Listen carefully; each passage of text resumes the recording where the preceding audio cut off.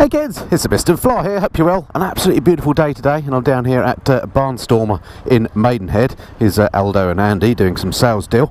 And the bike I've come to ride today is the much awaited, much anticipated F850GS. Here it is. I call it the baby GS, but of course there is the 310, which is even smaller, but this is a completely new bike for 2018. So lots of people asked me to have a go on this. Can't wait to get cracking. So without further ado, let's jump on, see how she does.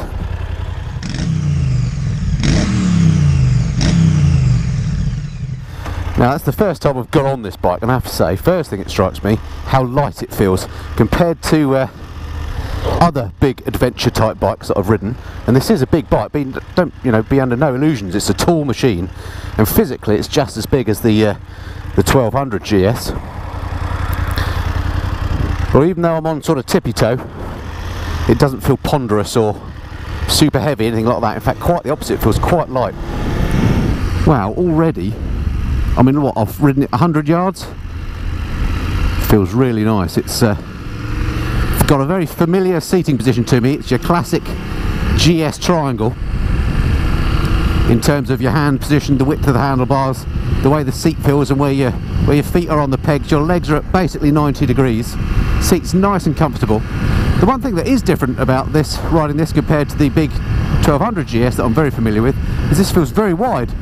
My knees are considerably further apart than they would be on the 1200, which is a surprise. And then I guess after the surprise of it feeling very lightweight, the next thing that slaps you in the face is the beautiful TFT screen on here. This is the same as the one on the big GS, which is the 1200. I'll refer to it as the big GS. But it's absolutely crystal clear. It's a beautiful TFT this. I've been lucky enough to ride a lot of bikes with TFT screens now, and I think the BMW one is the best that I've seen in terms of clarity and also size. I mean, it's just massive. It's almost like having an iPad mini stuck in front of you. Beautiful. Now this bike, as I say, is absolutely brand new for 2018. There was the old F750 and 850 bikes that you could get, but they've been completely, well, basically ditched, and this is a new bike in every way. And it feels lovely. This one's got all the electronics that you could possibly want. Just in this first impressions review, I'm not going to have time to go through all of them, but I'll show you some of them, of course, and I'll talk you through when I go through the spec in the usual way. This has also got the quick shifter, the Gear Assist Pro as BMW call it, which is up and down quick shifting. And going slowly at the moment. Let's just give that try, down shifting through the box. Let's go to second. Yeah, it works really nicely on here. I've got it on my big GS, and mine's a little bit clunky. Mine's an early incarnation, I guess. This is a lot smoother than that. Right, what I want to do is get out of the way of this vehicle, get on a bit of a faster road, because I'm curious to see what the weather protection's like on this. It's got this tiny screen, which I have to admit I don't like the look of. It'll be interesting to see what the airflow's like when I get on a bit of a faster road. So let's go and join a bit of dual carriageway. Now this is a tall old bike actually. I'm right on my tippy toes. I'm 5'8", and this is a tall machine, but this is with the standard seat. It does come, you can get a lower seat and you can get a low suspension option as well, so don't let the height of it put you off. That can be easily sorted. Right, let's try a little bit of a faster road, see what she's like from a wind protection point of view. Unfortunately, it seems to be an extremely busy day today. So as I mentioned, the bike comes as standard with this really small screen. It doesn't, it's not adjustable in any way, so it offers very minimal wind protection, and I'm getting quite a bit of buffet. The front of the bike is quite large, so you get quite a lot of protection on the lower half of your body. But kind of think of it as a naked bike, I think, and then you won't be disappointed with the wind protection. Although I'm getting quite a lot of wind actually in my sort of around the sides of my chest. It's not unpleasant. It's no worse than a naked bike, of course, and if you've ridden naked bikes you'll know that you soon get used to it. In terms of power, it's got absolutely plenty. It's a real shame this van won't pull over so I can overtake him. No lack of power. These bikes now, these bikes that are coming out with these slightly smaller engines in the sort of 800, 900cc range, these adventure and touring bikes, for me really hits a sweet spot. You really don't need more power in the real world. Super comfortable. So yeah, higher speeds on faster roads work to treat, no problems there. Okay, let's see how she handles a bit more then in a more of an urban environment. As I mentioned before, it's a tall old bike, so you get great view from it, and if you're in, you know, traffic situation, then you'll be able to see what was happening up ahead, because you are looking over the traffic, which is quite nice. I think if I was somebody getting one of these who, like myself, short in stature, then I would definitely get the lowered seat, because filtering and so on, I want to make sure I can get my feet securely on the ground, and as I say, I'm just on tippy toe on this one. So on the other hand, there are a lot of tall people about, aren't they? So if you're a bigger person, this bike will suit you down to the ground. So glad now that manufacturers seem to be taking notice of the fact that people do come in different sizes, because so many of them now you can buy lowered seats, lowered suspension versions and so on, whereas, you know, 5 years ago you got what you got and that was that. Ooh, there's another BMW man just here. Let's see if he nods. Hello? Yes, he did, and a smile. That makes a change. Perhaps it's because he saw I was on a GS. Suspension wise, feels lovely. This has got the electronic suspension on it, set nice and soft at the moment. And just for these sort of everyday roads, which are quite bumpy around here, soaks up everything really nicely. This TFT is really impressive. You flick through all the trip stuff very easy at the top with an up flip on the menu button. I don't know if you can see that. And then you've got the various settings. If you go to the down menu, which you can whip through with the whiz wheel, like so. Really nice the way they do all the animations on that. It's worthy of a video itself, probably, just that screen. If you've not seen it before, do check out my I did a video actually on the TFT on the GS Adventure, which is very much the same.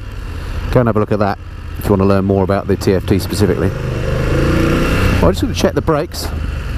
Back brake works okay. Nothing much behind. Let's just check the front brake. Yeah, front brake is fine. Not stupid stopping power, but absolutely adequate. No issue there at all. What a beautiful day in downtown Marlow. Lovely little town this. Always busy though. So actually a good place to bring a bike and see how she handles a bit of traffic. Mirrors on here, while we're talking practical aspects, are the standard BMW ones. These are identical to the mirrors that I've got on my GS, and they appear on lots of the BMW range. Work really well. They look a bit spindly perhaps, but the upside of that is they do give you a good view behind, and that's the most important thing with mirrors, of course. Oh, what a beautiful day. It's one of those glad to be alive days. This engine, the big old parallel twin, sounds really nice. It's got a standard pipe on this, but it does sound like it means business. Told you it was always busy down here, especially when the sun comes out. We're going to have to take an opportunity. So yeah, great view over the traffic here. It doesn't feel top heavy or ponderous, anything like that.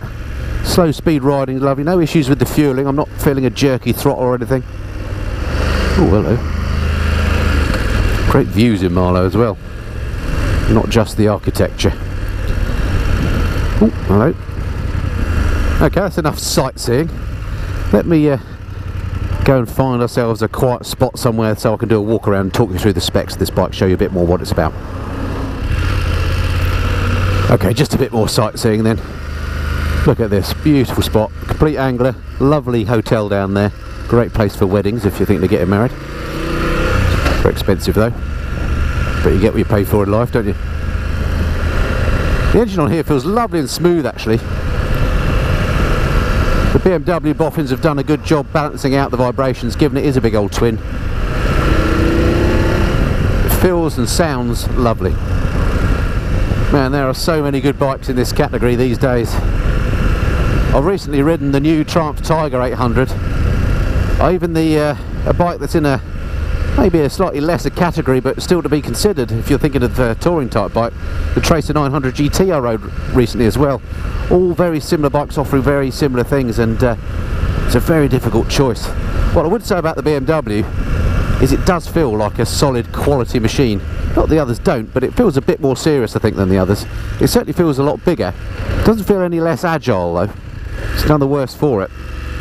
Might actually make it a bit of a better proposition for touring. Handling wise, it feels remarkably light on the corners actually. It's a really nice machine to chuck around a bit. Because it's quite tall, it feels like you can really lean it over. It's a really confidence inspiring machine. I tell you what, I'm well used to my GS 1200, and this feels no less powerful, I have to say. The big 1200 puts out something like 125 brake horsepower. I think this is near a 95, and we'll go through the specs in a moment. But it doesn't feel down on power at all. Alright, having been to one of my favourite places, Marlow, let's go to another of my favourite places. This is the airfield at White Waltham, the one that I fly from. Hopefully there'll be a bit of space in the overflow car park. I can do a bit of a walk around and talk you through the spec of the bike. Oh, a beautiful day for flying. Right, let's just stick her over here. Let's put her at the front, why not? Easy to turn, slow speed, lovely. Great turning circle as well. Alrighty, select neutral. Easy to get the stand down. There we go. Wow, she is a big old beast. There we have it, the F850GS. I mean, it looks properly like a GS, doesn't it? They've done a really nice job, I think, on restyling the bike. It certainly rides beautifully, but it looks really good. Alrighty, let's get the other camera out then. I'll talk you through the spec.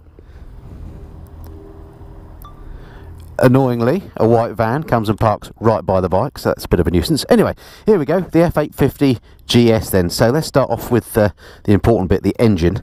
So here it is. It's, as I say, a twin-cylinder unit, 853cc inline twin, puts out 95 horsepower, 8,250 RPM. So usable power where it should be. Torque wise, maximum is at 6,500 RPM, and that's 92 Newton meters. And as I say, this is not a bike that you ride feeling what this bike needs is more power. Brakes wise, on the front, we've got little Brembo calipers there. Look, 4-pot calipers on twin discs. These are dual 305mm discs. You'll notice that front wheel's spoked. It is actually a tubeless spoked wheel, which is clever stuff and much more convenient, I always think. We're talking about brakes on the back here, single disc with a bi-bray baby Brembo brake on the back of that one, and that's a 265mm disc there, and they seem to work absolutely fine. Suspension wise, let's come down the front. 43mm upside down forks on here, and on the back we've got what BMW call a rear central WAD spring strut, adjustable preload and rebound. There we go. This one I think is the sport model. It's got the dynamic ESA, as you can see here. This gadget here gives you the clever electronic suspension. It feels really nice in practice. Seat height, mentioned it's already, it's a high seat standard, 860mm minimum, and that's what I'm riding on at the moment. But as I say, there is a low seat and a low suspension option available. Weight of this wet is 229 kilograms. Now, wet for such a big bike, that in my mind makes this quite a light bike actually, because it is physically large. So without the fuel, you're looking at probably around about 200. So yeah, feels nice and light, much lighter than it looks. Tank capacity on this, big old tank, or it looks big, it actually carries 15 litres. I imagine you're going to get a reasonable range out of that. Electronics wise, when it's laden, it's got that amazing TFT that I showed you just now. Obviously not switched on at the moment. 6.5-inch TFT. It's got connectivity to your phone, nav functions, you name it. It's got switchable ABS. It's got all the lighting on it is LED, so LED rear light indicators, front light, etc. It's got dynamic traction control. It's got riding modes Pro on this model. It's got Rain, Road, Dynamic, Enduro and Enduro Pro. It's got Gear Shift Assist Pro, as I mentioned, which is the up and down quick shifter. We can see the little gadget that enables that there. Heated grips, daylight running lights, you name it, it's got it thrown at it. Price wise, for the standard bike, £9,400. If you want the GS Sport, which as I say I think is this one with those extras that I talked about, £10,650. So that's a pretty good value, I reckon, for a bike that's this well spec'd up. Comes in various colour schemes as well as a rally one, which is probably the one I'd have, and you can get loads of accessories, as you can imagine, including an Akrapovic exhaust and all the luggage you could possibly want. Alrighty, I think that's probably all there is to say about it. Let's jump back on then and summarise my thoughts on the bike. Typical, stop doing the walk around, white van goes away. How annoying is that? Anyway, never mind. So there we go, that's the spec of the bike. I love when you turn this on. This goes through a fantastic warm-up routine. I've seen this before, as I say, on the big GS, but it never tires. That's just an amazing thing, never gets old. Okay. Does sound lovely, this bike. Right, nothing around. What a lovely summer's day. Makes me think I should come back with my flying kit. Right, so what have I learnt then on this brief, all too brief trip on the BMW F850GS? Well, I've learnt that I like it very much actually. It looks good and it rides really, really nicely, and it's got, I can't see that it's missing much from the from its bigger bike, to be, you know, its bigger bike brother, the GS 1200, to be honest with you. It's got I think it's got pretty much all the options that's got, with maybe the exception of lean angle sensitive traction control and ABS. But certainly everything else seems to be here. Got, you know, things like the lovely TFT, the clever suspension, etc. I guess the only thing about it that that I don't like, but is easily fixed and changed, is this windscreen. I don't think it looks very good, and also, as I mentioned before, it doesn't offer much in the way of protection, but I'm sure there are aftermarket versions available, if indeed BMW don't offer one themselves. I'd like the, you know, a proper size screen on there. I think that would help. It's not adjustable either, so whatever you do with the proper size one, that's what you've got, but I think that would help the way the bike looks and also be practical on faster roads for longer touring. But yeah, really, really nice bike. I like this one a lot. Must just say thanks to the guys at Barnstormer. You saw their showroom at the start of the video. Great bunch of guys down there, lovely showroom. Good place to go and stop if you're in the area and you're just having a ride around. Couldn't help doing that, I know it's juvenile. But they do dish out free coffee and biscuits, so that's always worth a go. And of course they've got all the BMW range. If you want to have a go on any bikes, including this very one, have a chat to the guys there, Aldo and co. I'm sure they'll sort you out. So if I were in the market for a sort of, let's call it for want of a better word, middleweight touring stroke adventure bike, what would I go for? Would it be this? Well, this would certainly be towards the top of the list. I've ridden now, as I mentioned before, a number of these types of bikes, including the Multistrada 950 and the Tiger 800. The Multistrada 950, I'm afraid, would be at the bottom of the list of those three, because that just felt a bit top heavy to me, and it's very expensive. This one feels much more high-tech, much more planted than the Tiger. The Tiger perhaps feels a little bit more, maybe a little bit more agile, but this one isn't lacking agility. But this has got much nicer electronics features. I personally prefer things, for example, like the TFT screen on this. I prefer over the Triumph TFT screen. So I guess it's down to a matter of what you like the look of and what you like to ride. So you're going to have to give them a try, I'm afraid. I can't give you a definitive answer. If I were going for one, this would be, I think, in the top two. I'm also thinking in my mind Tracer 900 GT, which is another great bike, and a little bit cheaper, but not much in it. So many good choices. We do indeed live in a golden age of motorcycles. Okay, hope there's been of some interest. Look forward to speaking to you next time. Until then, this has been the Mr. Flyer. Cheerio. We're working with our partners Speedo Angels throughout July to give you 20% off the entire range of dashboard screen protectors and get yourself one extra free fitting kit when you use the discount code Missenden. Just go to www.speedo-angels.com.